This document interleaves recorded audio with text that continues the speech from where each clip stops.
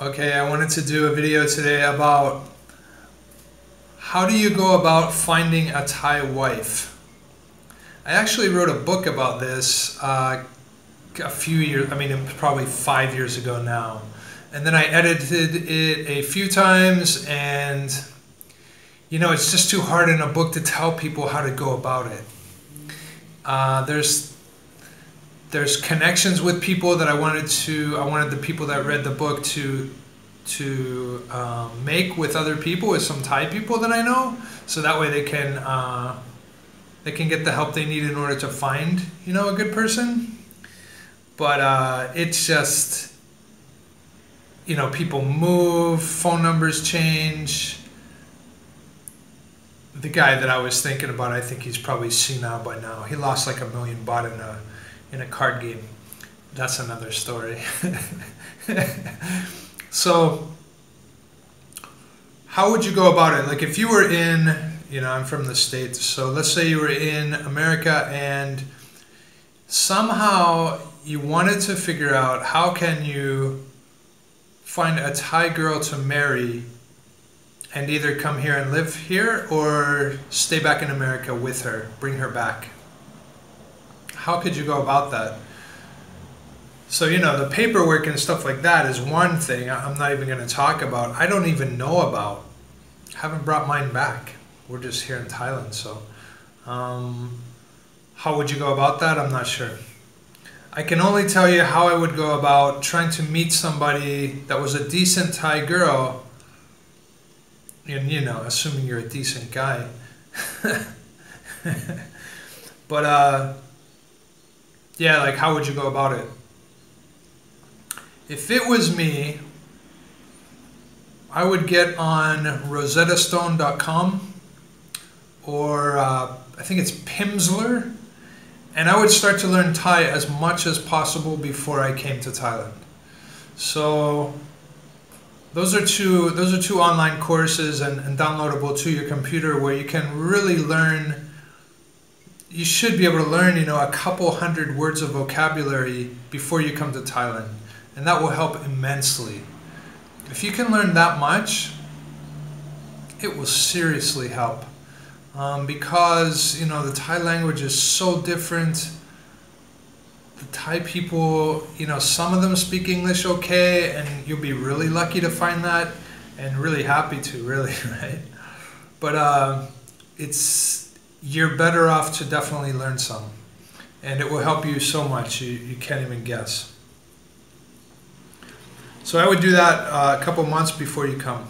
I would study that every day. I would try to learn something, and then I would probably chat with people online, get on the Tinder, or, you know, I don't even know any of these dating things anymore, but get on there and try to find Thai people that will chat with you. Hopefully girls, you know, you'll be more interested in chatting, but and just be aware that the Thai alphabet and the English alphabet are completely different. So when you're trying to type to somebody, you know, Sawati Cup, and you're typing SAWASDEE for Sawati, it's not, you're just approximating what it sounds like, you know, and you're hoping that they understand English alphabet, which they do to some degree. I mean, Thais have it in school, but they don't really pay much attention. There's no seriousness about learning it at all, and that's why they don't so much. So that would be the first step, I think. The second step would be try to start connecting with people that are in Thailand. Don't try to connect with me because I just don't have time. But like, you know, some people that have video channels about Thailand in different areas, like Chiang Mai, that's a good area, I think, to go find somebody. It's pretty good. Ubon Ratchathani, if you could find somebody there, that would be great. Sisaket, even, it's getting real small. That sounds super small, but personally for me, I would go straight to Ubon Ratchathani. Why? Because I met my wife there, and I met literally hundreds of girls there that would make great wives. It's just, I think that's the spot, man. It's just that one of the spots I know, right? So I would go to there. I would fly into Bangkok and I would fly out to Ubon. I think the airport is UBV, if I'm not mistaken. And it's a decent sized airport. From there, I would rent a motorbike or a car. If you leave it in the comments, I'll put it in the description. This girl and her Australian husband have a car rental place and a motorbike rental place there. And that's what I always do, I just rent something from them. I would go straight to, I think it's called the Bliss Hotel. And the Bliss is in a college area. College meaning Rajabhat, like mostly Rajabhat kids because it's the biggest school there. But there's plenty of tech schools, and there's Polytech is there. And then there's a sports school, which I think the kids stayed there though. And Ubon is a pretty big school area, so when I'm telling you to come in and look for girls here, primarily you're gonna find, I'm thinking that you're gonna look for college educated girls that are going to probably Ubon Ratchathani College, which is a better school than Rajabhat. You know, is it a great school in the world? No.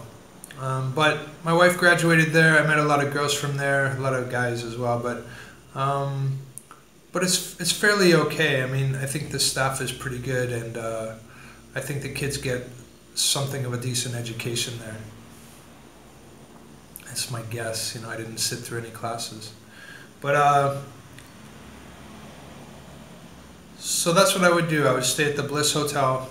I would try to have connected already with somebody through, you know, Twitter or Tinder, or I would have tried to connect to as many people in Ubon as I could reach, as many people as I could find that spoke English. Doesn't matter if you're gonna date them, doesn't matter, you know, if you think, oh, she's marriage material or not, just connect with people.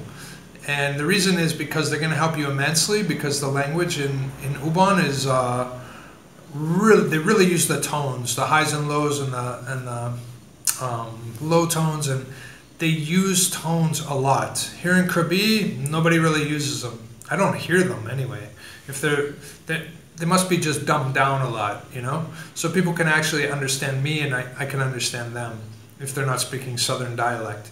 But in Ubon, man, it's really like, it took me so long to try to get the tones right when I was there. And then eventually you get it, but it's going to be difficult for you to speak Thai. That's why you better know a couple hundred words anyway, so that way at least you're starting with that, and then you can figure out how to say it exactly like they do up there, because it's not going to be exactly right what you learn on Pimsleur or Rosetta Stone, I would think. So once you make those connections, and then you start taking people out, take them out for lunch, take them out for dinner, ask them every question you can, and they'll ask you too, and then just tell them, you know, you're looking for somebody. Say you're from the States or wherever you're from, you're looking for somebody that, you know, you might be able to marry because you just think that Thai girls are, for whatever reason, something that you like, and that you think it would be better than finding a wife back at home. Almost for sure, like if you strike them as a decent person, you'll start to have them refer people to you. So they'll say, oh, you want to go out with my aunt or somebody, you know? And then go out with as many people as possible.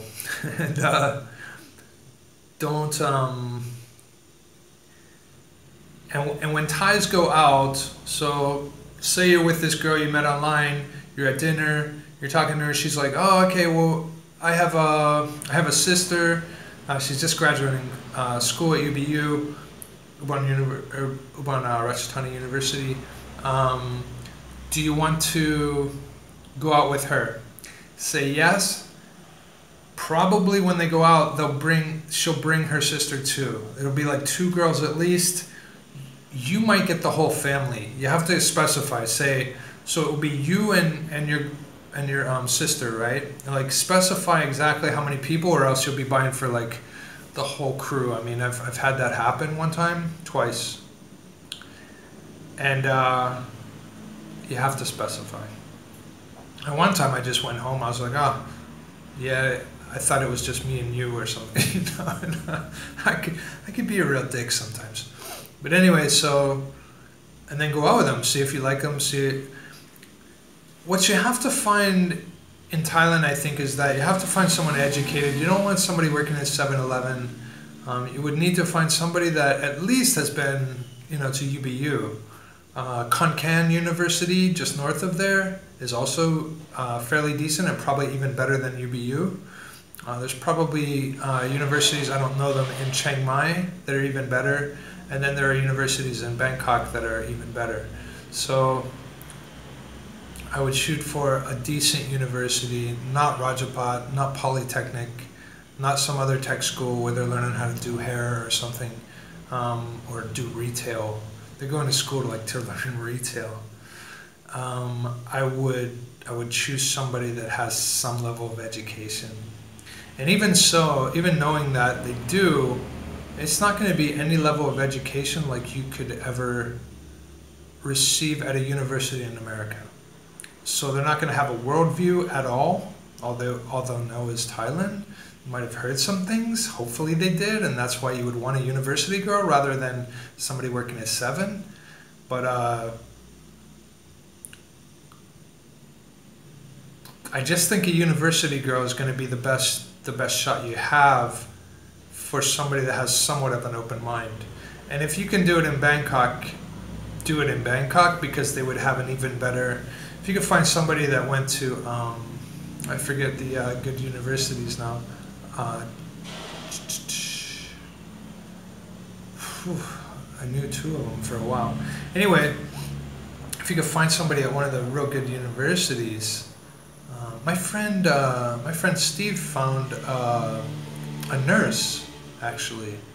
She had already graduated, I think, and she was actually a nurse somewhere, or at least in training to be. But she had gotten through school already. So you might find that. You might find a doctor. In Ubon, there were a number of doctors at the various hospitals that I went to, but there would be a doctor that was like single and like had money. She had a Mercedes or something. They don't make anything like what an American doctor would make, but still they have more of an open mind. They're educated, probably speak English much better than most people, and if you can, start with somebody like that, What else could I say about it? There's going to be enormous differences between you and the girl. Like, for me and my wife, I had already been married multiple times in the States. I wasn't ready every time that I did. Neither was the person I married, and the relationships never lasted longer than maybe I hit 3 years one time. I can't really remember, but yeah, I just wasn't ready. So anyway, when I moved to Thailand, I was 38, I think, and wasn't really ready again. And but met this girl and just I couldn't believe, that I met somebody so quick. I guess I was on the rebound or something. And but yeah, we've been together like almost 13 years, or maybe 13 years now. 13 years, I think. And enormous differences, profound differences. But it's okay, because you have to have that attitude that you have to eventually give in. You have to give up. You're not going to get what you want. I never understood that before. I always thought, we got to work everything out and talk everything through. If there's a problem, talk it through, get it over with. But you know what? As long as you can forget, then just forget. Just there's so many things we have had a difference about and argued about, and I thought she understood how I wanted it to be.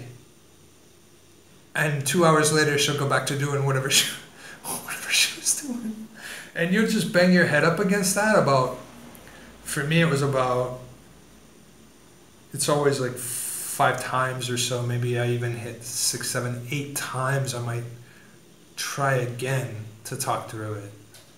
If it happens again, it's like, at some point you have to just give in. If you're not going to give in over something stupid, like one of our current things is that she doesn't pull the car forward enough so that I can slide the motorbike through between the pillar and the car. There's lots of space. There's space the whole way. We could pull in another 25 feet. She stops right where I can't pull in. The corner of the car, the back end of the car, and the pillar now give me like this much space, and that's not enough for the motorbike. I must have said honestly 25 times already, because I really would like her to do it. It never got through. She still, every now and then she will, and say 2 times out of 15 times there would be enough space for me to get through. I don't know if she's doing it on purpose or by accident. She just never thought about it. It's just by accident. She left enough space. But like something like that, it drives me bonkers, because then I gotta back the motorbike up. I gotta go over, and then I gotta push 2 layers of like heavy steel gate out of the way when I'm on a motorbike trying to balance, and then I can pull up through. But it's just a pain in the butt, and something I wish she would do. She's never gonna do it. I still want her to, but I have to give up. If you don't give up on small things, you're never going to make it in Thailand. Because you'll start to dislike her for it, you know? And I've gone through that over 13 years. Like, I started to think, wow, maybe she really doesn't care what I want. You know, she doesn't respect anything that I say. Some things change. But, like, she doesn't respect everything I say. So, but it's because, I don't know what it's because. It's maddening for a while, and it will get to you for a while. But if at some point you can't just let it go and forget it, you're not gonna, the marriage is gonna go like, it's gonna crash. Because Thais don't take much seriously at all. Very little. I mean, if it's a serious issue, maybe they do sometimes, but maybe not. You have to be ready, you have to be in that frame of mind as a person. Like, I was 38, I was just about ready to start giving up, I guess. I was ready to start giving up on life, and maybe that's the point you have to be at whenever you come here, because you're not going to get everything you want. Hopefully, you get a fraction of what you want, and then you should be happy. You should be very happy with that. That if you get a fraction of what you want, you should be overjoyed here. Because that's about all you're going to get. Could I say anything else about our...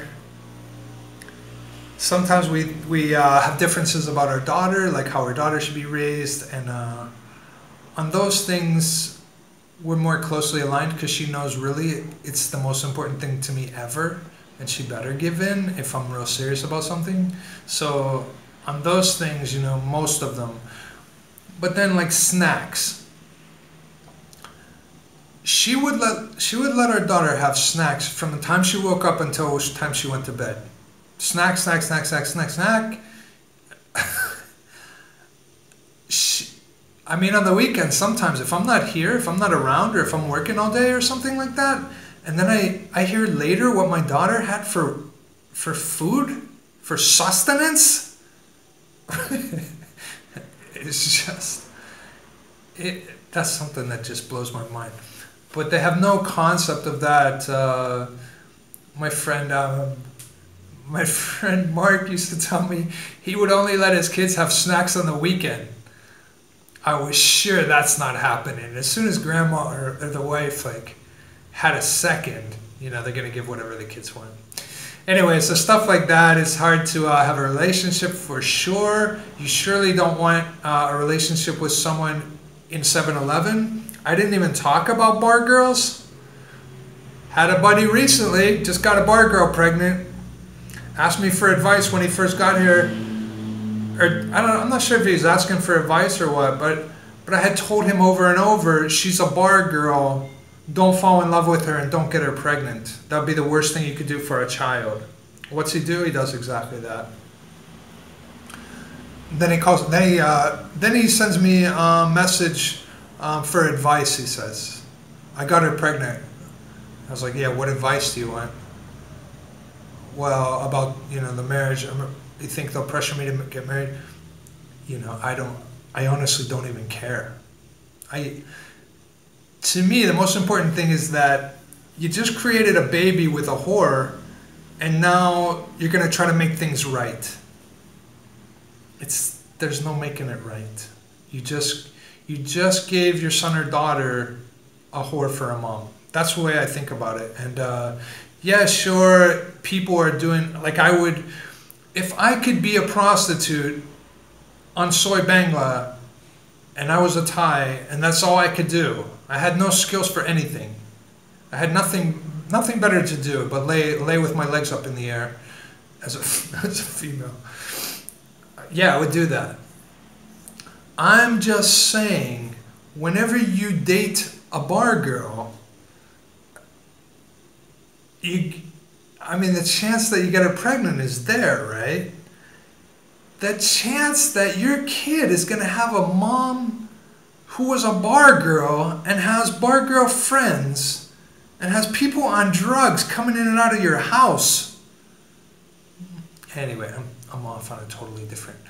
Anyway, that's it. I talked for 22 minutes. Hope that's enough. Hope it gives you some idea how I would go about trying to find a Thai wife if it was me.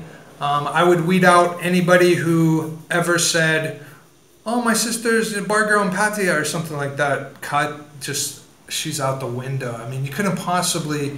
Don't bring anybody. Don't find a girl that has bar girl friends. Don't find a girl that ever worked in a bar.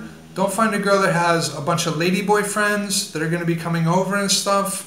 It's all trouble, man. It's drugs, but it's also conniving trouble. Like, they'll be whispering in her ear to like do this or that. Oh, your husband has so much money. He's not giving you so much, is he? No, just like 25,000 a month. Oh, is that it? You should be getting 60. My friend over here has a guy from Germany. He's giving her like 60,000 a month, minimum. What is this guy doing to you? It's like, holy crap, you don't need that. Anyway, probably another video. All right, hope that helps somebody. Cheers.